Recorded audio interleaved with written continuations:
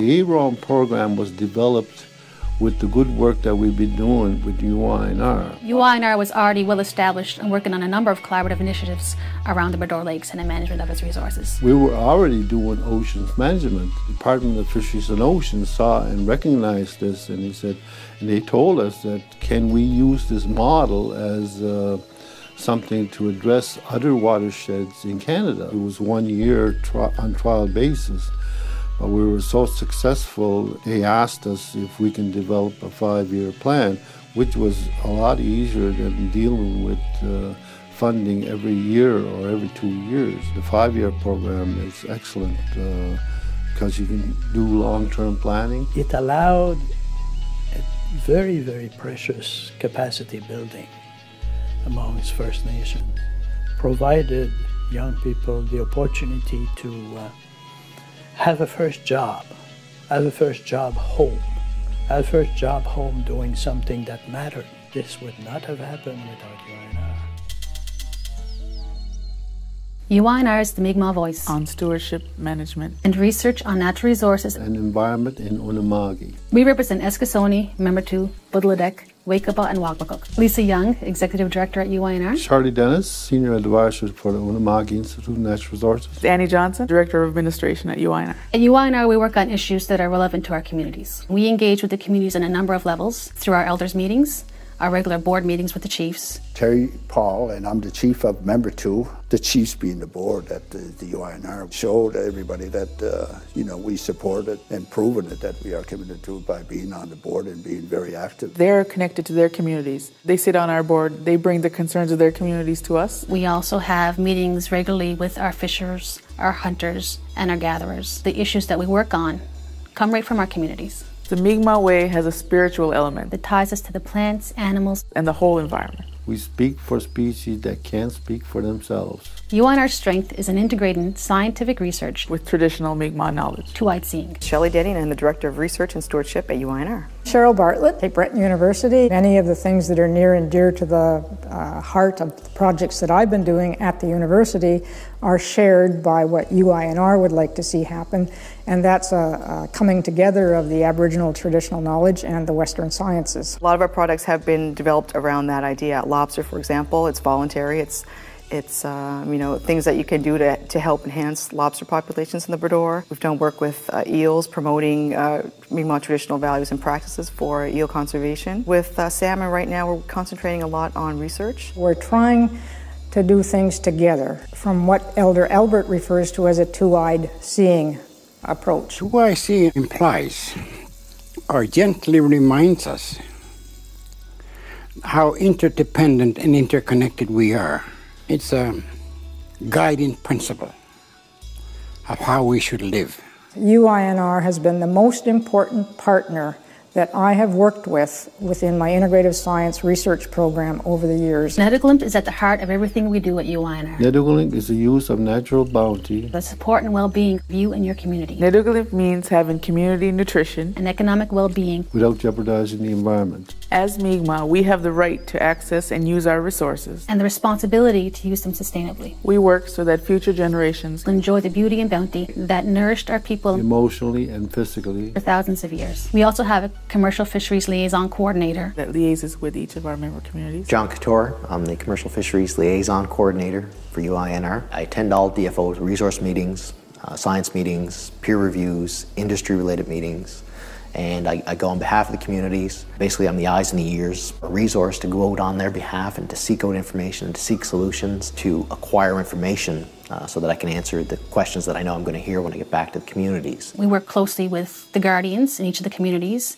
and they are right on the ground. Lance Paul, Membertou, Fishery Guardian. Tracy Gugu, I'm the Guardian Coordinator of Wakaba First Nation. Norman Best, Budladek First Nation, Fishery Guardian. Anthony Pirro, I live in Wagmakuk, manager for the Guardian program down here. Keith Christmas, and I'm the unama'ki Guardian Coordinator. The Guardians are important because they are a direct link to the community and the community members. We work very close with the fishery officers. Monitor the food fishery. Inspecting boats, check their tags. Fish for our elders. Develop new programs for children. Water sampling. Protection of the environment. Also clean our river. We've learned a lot from UINR. The Guardian Coordinator just helps us be more aware of projects that are coming up, training opportunities that are available. To me, it's sort of the head of communications for all the Guardians. Mark McPhail, I'm the Director of Forestry at UINR. The lion's share of the work I do is field work, taking care of the contractors, the harvesting contractors. We're involved with the private silviculture program, supervising the Crown silviculture crew, as well as, of course, harvesting. Forest is a very critical component. It's true forest that not only provides us the clean air, the clean drinking water, and the fertile soil, but it also provides us food, dwelling, and medicines. One of the more significant projects UINR has been involved with is a Salmon River restoration project. We decided that we were going to go and we're going to plant Acadian species in these areas that were degraded. We went out over a 2-day period and we planted along the Margarine and Middle River. Lorraine Marshall, UINR. I do water quality. As a monitor, my activities include collecting samples in the field. She does water quality testing on it right here in our labs in Eskasoni. And what we test for is we test for coliform bacteria. While I'm there, I also check to see that the chlorine is being put into the system. That information is uploaded to a central database at Health Canada. The job that I do is important because of safe drinking water within our communities. We take our responsibility for the natural environment seriously. Marine science research, Species management, forestry, water quality monitoring, and environmental partnerships are among our responsibilities. René Lavoie, Scientist Emeritus, Fisheries and Oceans Canada. Dan Christmas, I'm a Senior Advisor for Member 2. My name is Tom Sowell and I'm the Director of Negotiations with the Nova Scotia Office of Aboriginal Affairs. Chair Monroe, Nova Scotia Environment. Shelley Porter, one of the coordinators of the Bredor Lakes Collaborative Environmental Planning Initiative, the CEPI. UINR played a key role in the development of CEPI. We had to develop partnerships with the federal government, with the provincial government, and with the municipalities. UINR approached the Federal Department of Fisheries and Oceans and various departments in the provinces about concerns of water quality in the Bredor Lakes. And that's how CEPI was born. It became a partnership between the provincial government, the federal government, municipalities, and the Mi'kmaq. 3 federal government departments. 4 provincial departments. 5 municipalities. 5 First Nation chiefs all agreed to sign the charter. Also recently, Parks Canada has joined our senior council. One of CEPI's strengths is the building of the partnerships, again facilitated by UINR. We refer to UINR usually as the host of the CEPI. They do our administrative work. We use their staff sometimes, the staff expertise. It's an exchange of skills and knowledge. May Rowe, Cape Breton Regional Municipality. Charles Blaise Young. I've been with the council for the last 6 terms now. I represent this as Molly was. Biduba is a unique partnership. I dare say there's probably not a partnership like it in all of Canada. Biduba represents the 5 First Nations. It also represents the all the municipalities on the island. It brings First Nations people and municipalities together to work on issues of mutual concern, water and wastewater management and infrastructure. The Mi'kmaq word for the Bredor Lakes is Biduba. And what Biduba loosely translates is flowing into oneness. So it really describes how a watershed works. From an environment's perspective, there are no boundaries. But there are always opportunities to collaborate and to engage and to work with others. And I think both Biduba and CEPI and UINR, certainly with its partnerships, have brought to life that need to work together. UINR opened up the gates for me with CEPI, when Biduba. It's all about the same thing. It's a protection of the Bredor Lake. Lewis Hinks, I'm Program Director for the Atlantic Salmon Federation here in Nova Scotia. John Hart, I'm President of the Margarine Salmon Association, Director of the Nova Scotia Salmon Association, and one of the founding members of the CSI Cape Breton. CSI was developed from a willingness and a desire, I guess, and a need in some ways for First Nations and non-Aboriginal groups to work together for Atlantic salmon. It's allowed us to see things from First Nations perspective. We have tried to show them things from our perspective, and it's been a mutual education for everyone. Without a doubt in my mind that one of the biggest successes is the open lines of communications that we've built through this. UINR has done a fantastic job over the years. Positive from my perspective. Education, cooperation, collaboration. One of our partnerships at UINR that's fairly new is with the Mi'kmaq Environmental Learning Center, or MILC. Nadine Lafort, I'm the Education and Outreach Coordinator with the Mi'kmaq Environmental Learning Center. MILC facilitates workshops. We often draw upon UINR for their expertise. MILC can bring the knowledge that UINR is researching, is working on in the forest or in the lakes or on the land or with water, and we can bring that information to students, to parents, to teachers, and to community members.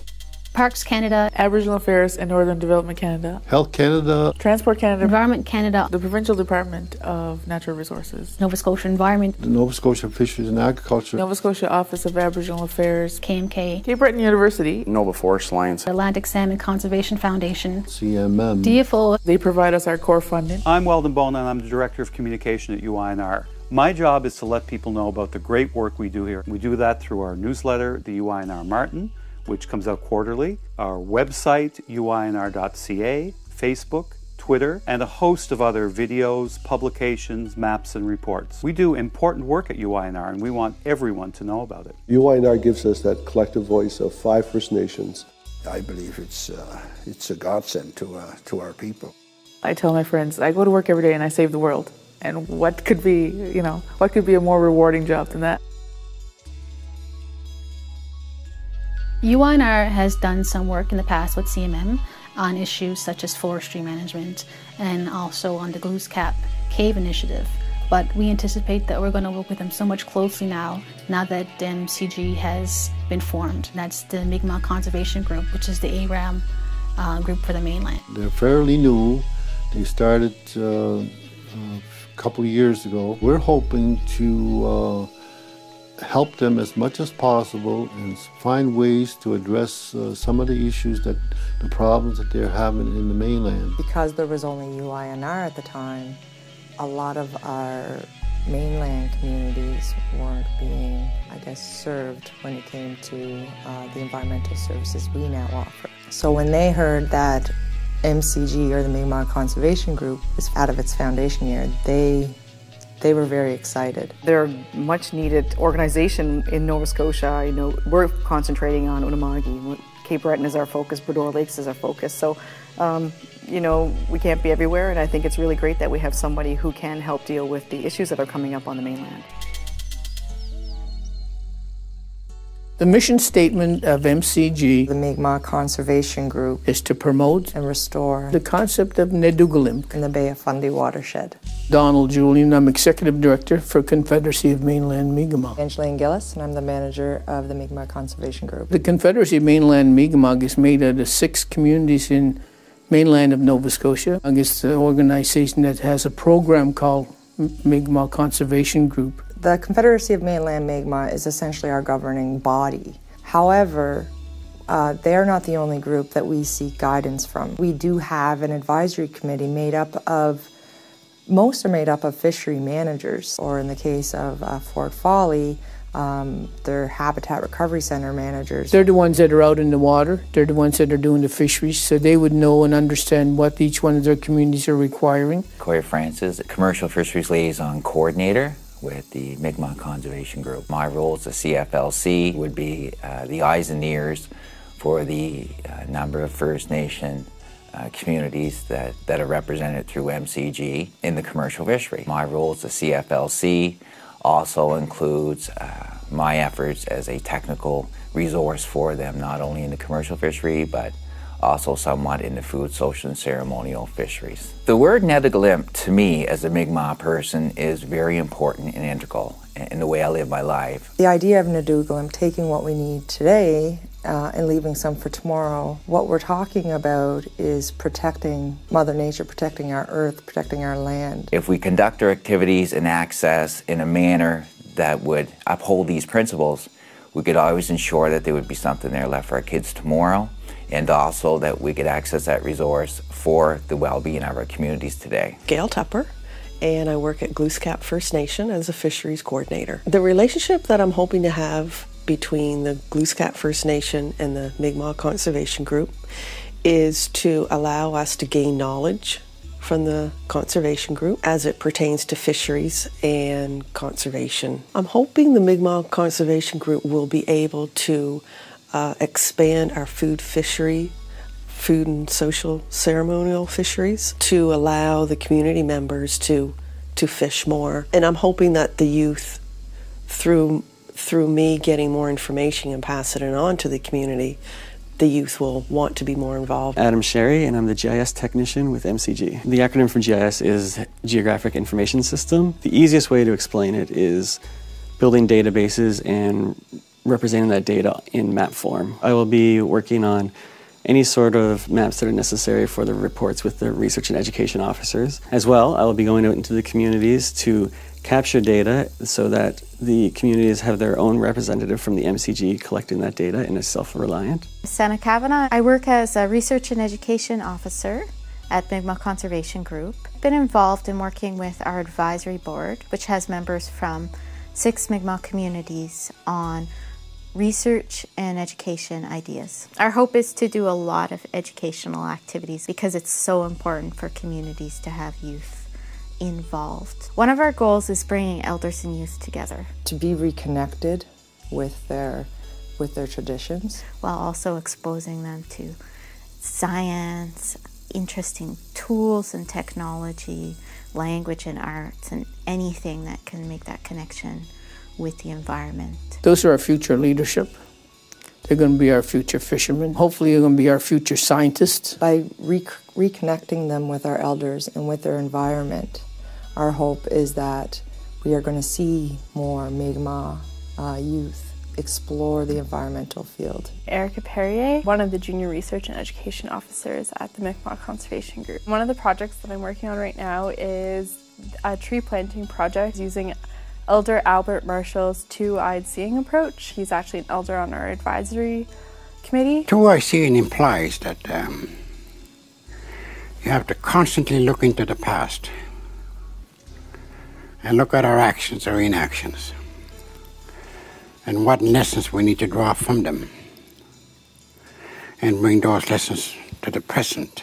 What we're trying to do is in each of our communities go in and do a workshop about two-eyed seeing, so looking at the Indigenous perspective of the forest and the Acadian forest, which is natural to Nova Scotia. So traditional knowledge, and we'd apply that to the forest, and then we'd also integrate the Western sciences, so the natural sciences like biology and chemistry. The workshop would be in the morning. In the afternoon, we'd get the community together and get youth and elders from the community and go and plant trees. We did some activities with Mi'kmaq children from 4 communities. We played games with them.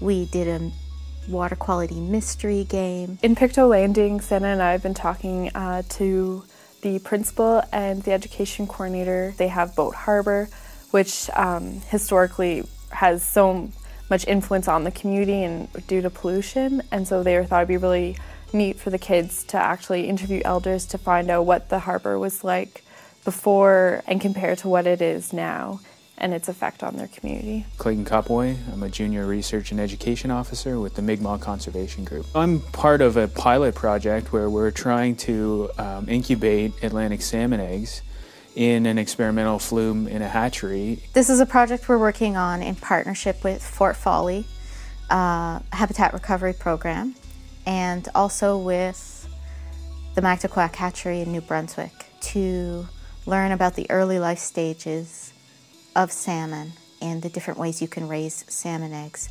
in a hatchery environment or a semi-natural environment or a wild environment. What we hope to do with that project is to take the results of that and actually apply it in the field. So partnering with our Mi'kmaq communities, we're going to attempt to do this in the wild to help with rehabilitation efforts for Atlantic salmon in the Bay of Fundy watershed. Tim Robinson, manager of the Fort Folly Habitat Recovery Program. The Aboriginal youth that come into our program are certified in swift water, water rescue, and work safe practices, as well as being certified in electrofishing and wilderness first aid, so that they can work safely in a really dynamic river environment. What the Fort Folly Habitat Recovery Team has been doing for a number of years is they actually have what they call a smolt wheel. And this is a trap that's designed to capture these small fish.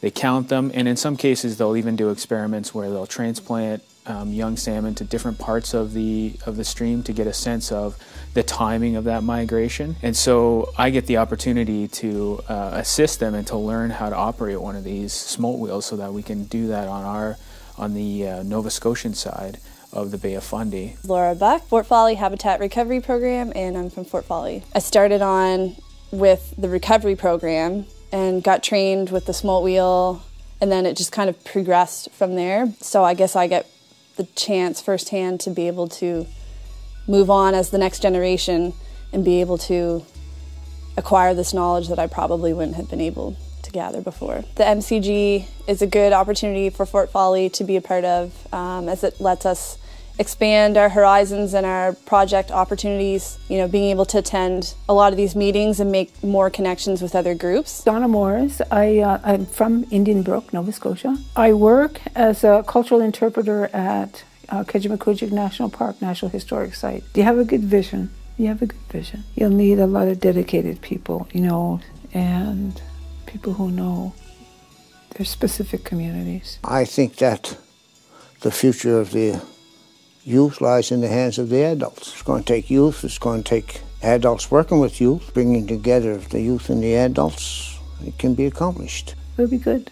There's one message out there that I guess I'm hoping communities will take from what we do, and that's that we're here. We're here for our youth in terms of conducting the research and providing the educational tools. We're here for our elders. We do not want to see the knowledge they have lost. We're here for our community members to offer training opportunities so that they too can participate in our recovery strategies for the species at risk. Ultimate objective, of course, is that how do we transform ourselves to become better caretakers? I genuinely feel that the Mi'kmaq Conservation Group is what our communities have been waiting for here on the mainland. It's exciting of building another program, and that program is being built fast. I'm really looking forward to the future.